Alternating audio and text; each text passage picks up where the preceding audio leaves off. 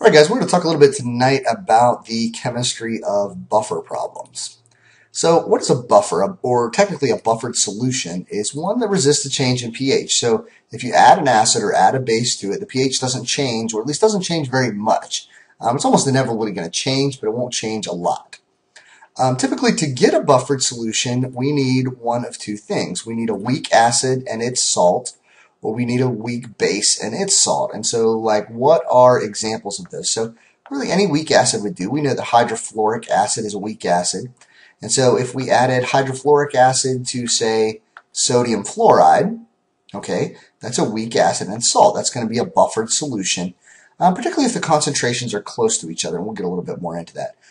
Weak base, all kinds of them out there, but the one that you're likely to see a lot is ammonia. And then its salt would be something like ammonium chloride. That's NH4Cl, for those of you that can't read my writing. Okay, so weak base and its salt, weak acid and its salt, that's how we get to buffers. Now, how do we actually solve buffer problems? If it's just a straight up like a pH of a buffer problem, it's real easy. We just do the Henderson-Hasselbalch equation. Okay, pH is the pKa plus the log of the concentration of the base over the concentration of the acid. So remember, anytime you see P, that P just means negative log. And so that just means the negative log of the Ka. So the Ka value is given to me here. In fact, a little bit hard to see since I covered it up with some writing. 1.8 times 10 to the negative fifth. So we take the negative log of that. So let's go ahead and do that real quick. Negative log of that is going to give me 4.74. Okay, nice and easy. And then the only question is, what's the base, what's the acid, and what are their concentrations? Well, plainly, that's the acid, right? That's acetic acid. So that's the acid concentration. The acetate ion, C2H3O2 minus, that is the conjugate base, right? That's what acetic acid becomes once it loses its hydrogen, okay? Acid turns into conjugate base. So that is the base concentration. So that means plus the log of the base concentration, which is 5, over the acid concentration, which is also 5. By the way, that comes out to be the log of 1, which is 0, right? Which means that the pH is just the pKa. Okay? By the way, that also lets you know that the concentration here, if they're equal, doesn't really matter. If we change this a little bit, and we said, what's the pH of a buffer with the same two things, but a different concentration? Same sort of deal, right? Henderson-Hasselbalch, pKa, okay, Ka value is the same because it's still acetic acid, right? Plus the log of the base over the acid, base, acid, okay, 0.05 over 0.05. Right? Those are still 1, right? Log of 1 is still 0, and so all that really matters then is the pKa, and so we're going to get 4.74 again, even though we pretty drastically changed the concentration. Okay? As long as the concentrations are equal, then it doesn't really matter. The pH is always going to be the same. It's all reliant on the Ka value. Okay, so that part's pretty easy. Now, obviously, if the concentrations aren't the same, then you've got to plug them into Henderson-Hasselbalch and see what they are. Okay, so like if this was 0.040, then this isn't going to cancel out. It's going to change a little bit. But if they are the same, then it doesn't matter if it's a really big concentration like, a really big concentration like 5, or if it's a really small concentration like 0.05 or 0.0005. It really won't matter. Okay, so that's the easy part, just plugging straight in. What gets hard, of course, is when you've got a buffer and then you add something to it. Okay? So what's important first off is to remember what the actual equations are. Okay? You've got the weak acid, that's the generic form, right? HA and its conjugate A minus. Okay, if we went back to the previous equation, HA conjugate is A minus. Okay? Or we can have the weak base B and its conjugate BH plus. And if, again, just as an example of that, if you think, okay, NH3 and its conjugate would be NH4 plus. Okay? So What happens in these situations? Okay, well, there's basically two things that can happen. If you add H+, it's always going to react with the weak base. Okay, so we add H+ in, and if we add H+ to this situation, it's going to react with the A-, okay, the conjugate base, and that's going to give us HA. Now, what happens if we have the weak base situation? Okay, well, remember, H+ always reacts with the weak base. So in this case, H+ plus the base, or I'll just go ahead and use the NH3 that we have here. Okay, and what's that going to give me? That's going to give me the conjugate. In this case, the conjugate acid, because we had a weak base and it's conjugate acid. Okay, so you always got to remember that, because we're going to be using that in a second to do the stoichiometry part of these. Now, what happens when you add a base or hydroxide to a buffer solution? Well, it's always going to react with a weak acid. So in that case, you've got OH- added in, right? Plus, okay, what's it going to react with this time? It's going to react with the acid. Okay, we're talking about the acid side here. Okay, and what is that going to give me? Well, that H is going to come off and react with this. That's going to give us water, which really we don't care about, right? I mean, that's just water. We don't have to worry about its concentration. Plus A-. Okay, what happens over here on the base side? Okay, if we add OH, okay, remember, different reaction. We're talking about acid and base side. Let me split those up just to make sure you know what's going on. So if we add OH here, again, it's going to react with the weak acid. The weak acid in this side is NH4 plus, okay, or BH plus, whatever. I mean, it's the generic. And again, that's going to give me water plus the base, okay? Those generic equations are really important for when we're going to do the stoichiometry part here in just a second, okay? So let's do that. What happens when you add an acid or a base to the buffer? Now, we just talked about equation-wise what happened. We're actually going to work a problem. There's two parts to doing each one of these problems. There's a stoichiometry part, okay? And then there is the equilibrium part, or the Henderson-Hasselbalch part, okay? You got to do the stoichiometry part right to be able to get the Henderson-Hasselbalch part right, okay? You can't just plug stuff into Henderson-Hasselbalch. You got to see what goes on.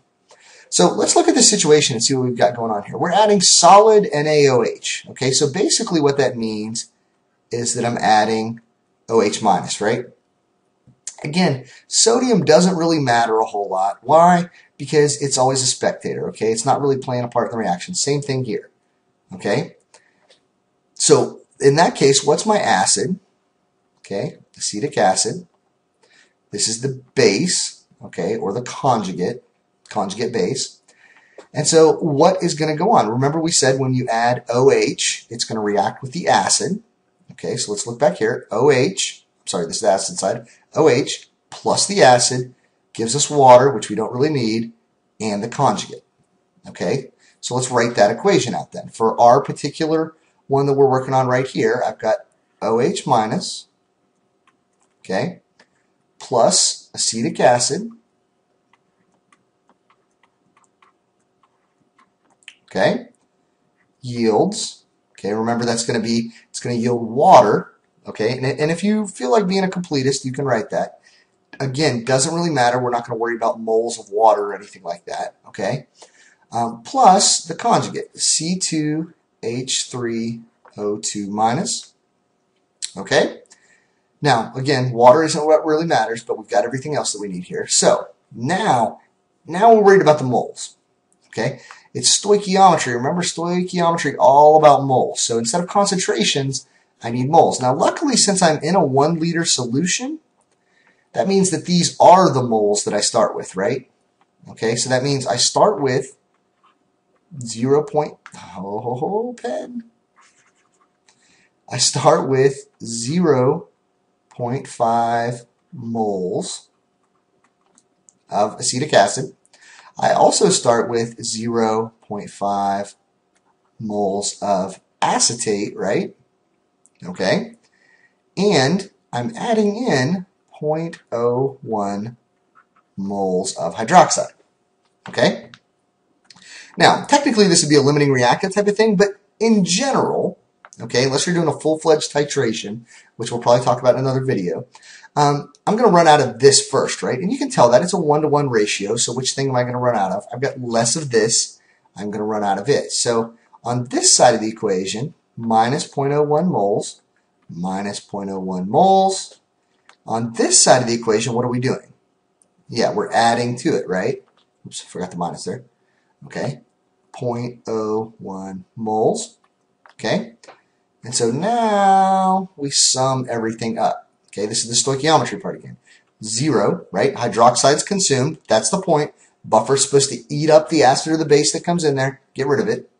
Okay, and that leaves me over here with 0.49 moles of my acid. And on the opposite side, I've got 0.51 moles of the conjugate base. Now, these are going to be important. I'm going to need these values to do the second part. Okay, so I've done the stoichiometry part. Okay, so now to do the actual math, you come over here and you do the equilibrium part. Now, you could plug in an ice table and work everything out. Okay, and if you want to do that, nothing wrong with that. But complicated, right? I mean, not really complicated, but just time consuming sometimes. And if we can plug stuff into Henderson-Hasselbalch, then let's do that. Okay? So the question is then, do I know the concentration of the base and the concentration of the acid? Darn you, keyboard. Nobody likes you. Yeah, we know those concentrations, right?